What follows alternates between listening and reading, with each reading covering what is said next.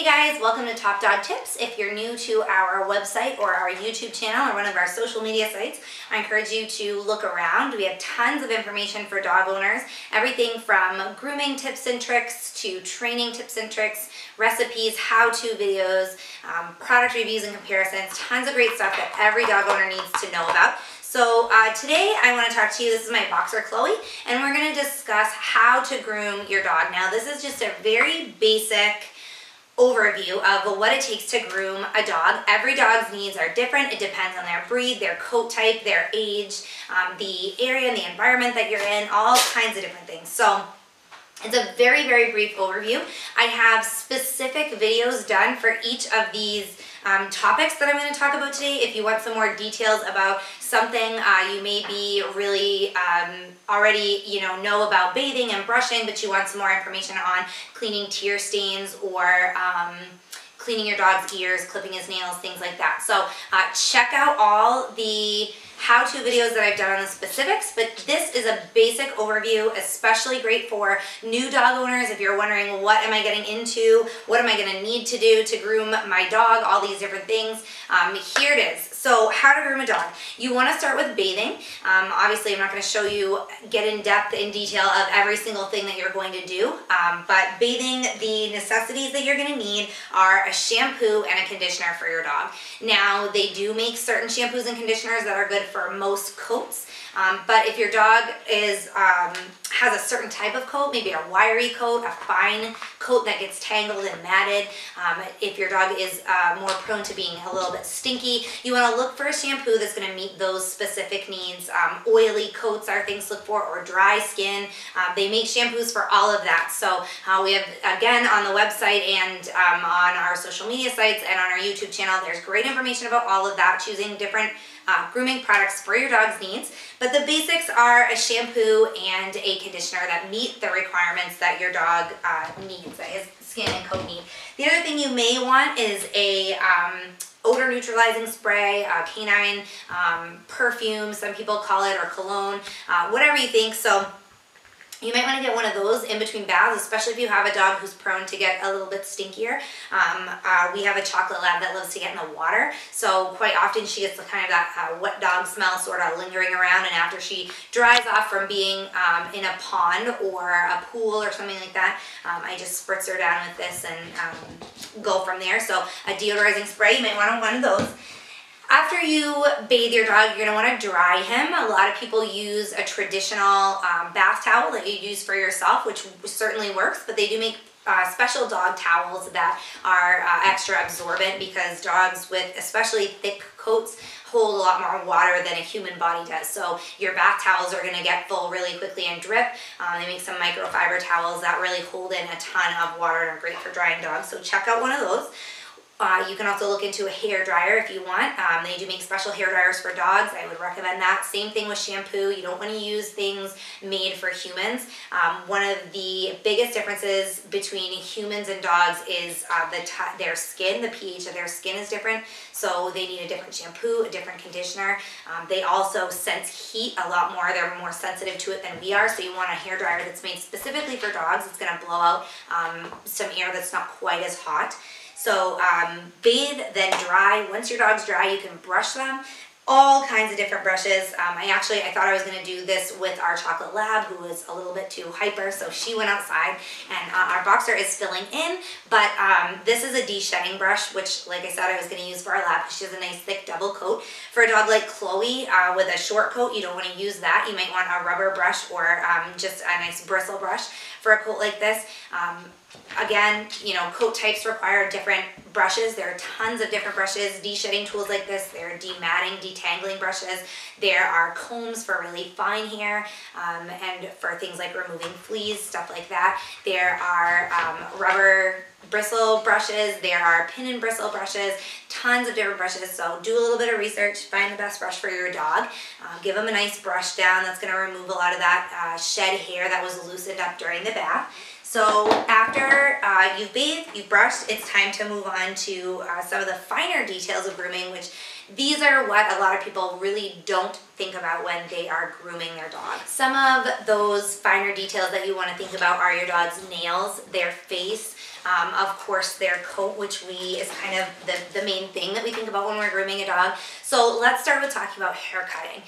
If your dog needs regular haircuts, it may be something that you want to hire a professional groomer to do.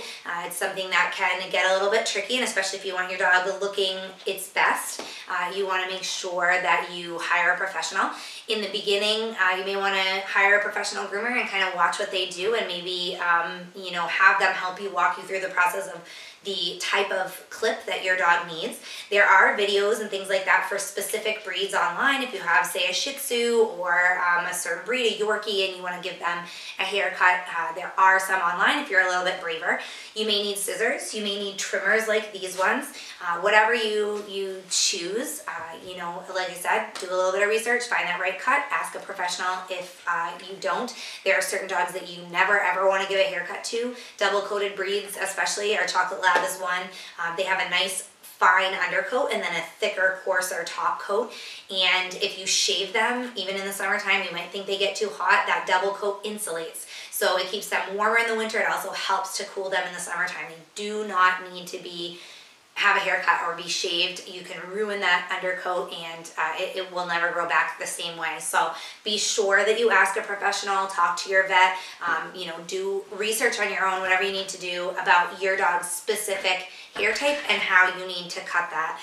Speaking of hair trimming, you want to trim the hair around your dog's paws as well. If I can get Chloe to tip over for me. Hey, big girl. No, I know, I need you to. Thank you. In between the pads of your dog's feet, hair grows. Some dogs like Chloe have nice short hair that doesn't really ever bother. Some dogs, our Chocolate Lab, actually we have a little beagle mix. She's a beagle cocker spaniel. She gets some longer hair in between her pads too that I trim.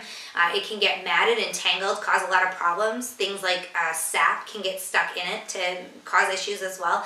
And if you live in a colder climate like we do here in Maine, ice can build up in there too. So you want to keep the hair of the paws trimmed. While we're talking about the paws, let's talk about nail clipping. There are a few different style nail clippers. These are the scissor style, pretty traditional. These are the ones that are used most commonly. There are also guillotine style clippers that kind of, if you think about a guillotine, you stick the claw in and they just come down and chop the tip of it off. And there are also Dremel tools that kind of file the nail if you're not comfortable clipping nails. Clipping nails is very dangerous. If you don't know what you're doing, you can clip it too short and the nail will bleed. You will clip the quick. There we go. It's kind of a tongue twister. So again, I've made a video on that. There are tons of other videos and information online, so make sure that you watch those and you know what you're doing before you start. If you do happen to clip the quick of one of your dog's nails, it's not a huge deal. You can get it to stop bleeding. There are styptic powder and different products for that, but you don't want to clip the quick on every nail or your dog's gonna have, they're gonna be bleeding a lot, they're gonna be in a lot of pain, and they're never gonna want you to clip their nails again. So get more information on nail clipping before you do that. We can move on to some other basic grooming things. We've talked about hair cutting and trimming those the hair on the dog's paws. You may also need to trim the hair on your dog's face. Schnauzers are a common breed that have the eyebrows and the beards. If the eyebrows are hanging in front of your dog's eyes, they can cause infections, tear stains, things like that. The beard can get really messy with food and water, so you want to keep that stuff trimmed up as well. Those are hair that you aren't going to clip, normally with a big haircut, but it's stuff that you might do with a major haircut, but you also are going to need to groom in between, so keep that in mind. Toothbrushing, you're going to want a special dog toothbrush and special dog toothpaste. You do not want to use, again, toothbrushes or toothpaste made for people. Human toothpaste has a chemical in it called xylitol, and that's toxic to dogs. So if your dog's really good like Chloe, they'll let you lift your gums up and you'll just kind of brush those teeth in there. Again, that's something that you don't want to go into lightly, but it is something that can be very beneficial. Dental hygiene, poor dental hygiene can actually harm your dog's overall health and well-being. So it's something that you want to do, and you want to do it regularly, daily if you can, at least a few times a week if you can't. Ear cleaning. There's lots of ways to clean your dog's ears. There's some cleaners like this that you can just spray on a cotton ball and wipe around the inside of your dog's ears. There are pads like these ones. Whoops. They're just little pads, and you go around the inside of your dog's ear, clean his ears out. That should be done quite frequently with certain breeds. Certain breeds are more prone to wax buildup and have stinkier ears. Breeds like Chloe that don't really have a big problem with that. It doesn't need to be done nearly as often. When we're talking about cleaning ears, that also reminds me of cleaning tear stains. Tear stain cleaner comes in the same way. I'm going to show you the ear cleaner, but it's actually, you can use tear stain cleaner that comes in the same type of bottle. You put it on a cotton ball and just kind of wipe those tear stains. Tear stains can actually, a lot of people don't realize this, can get in between your dog's paws and also around his muzzle. So wherever they are, you want to just wipe those and clean those. There are different additives and things you can put in your dog's water to help prevent tear stains. And of course, you know, once they're there, you're going to have to clean fairly regularly, sometimes a couple of times a day if the tear stains are really bad before they'll go away. And then that's something that you can keep up preventatively to keep them gone. So I think we've kind of covered everything. Again, I know that's really broad, but just to run down it one more time, you're going to bathe, brush.